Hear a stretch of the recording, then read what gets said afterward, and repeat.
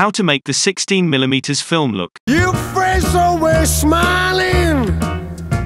Say you're stupid, you do. Today's video is not sponsored by a fiction character, but it is actually sponsored by Motion VFX.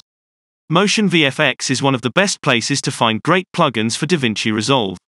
Download and install the M16mm plugin. It's very simple to do it, so I will not waste your time with this. Once you've installed the plugin, scroll down to your effects library, and you'll find 30 different film presets.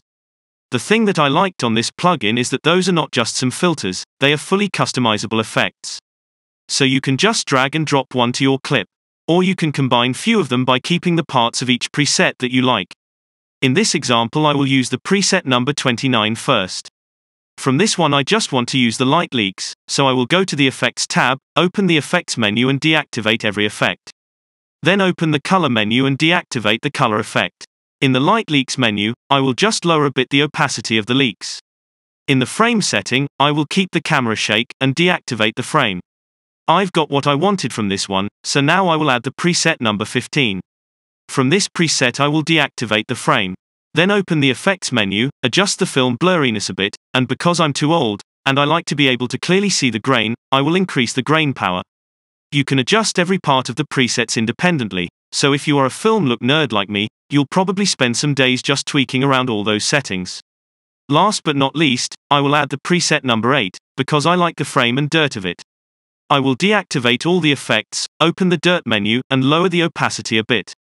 The fact that this plugin is applying many different effects on your clip, it may slow down your playback a bit. You can right-click on your clip, select to render cache fusion effect filter. Then go to Playback menu, and set the render cache to user. You can create countless variations. This plugin is exactly what I was looking for years. I hope the guys from Motion VFX will make also a plugin for 35mm and 8mm film. I will be the first one who will buy them. If you like the vintage film look, then this is the most complete plugin for you. By using the code LAZY20, you can get a 20% discount in any DaVinci Resolve products from Motion VFX. This way you get a discount, but you're also helping me to keep this channel alive.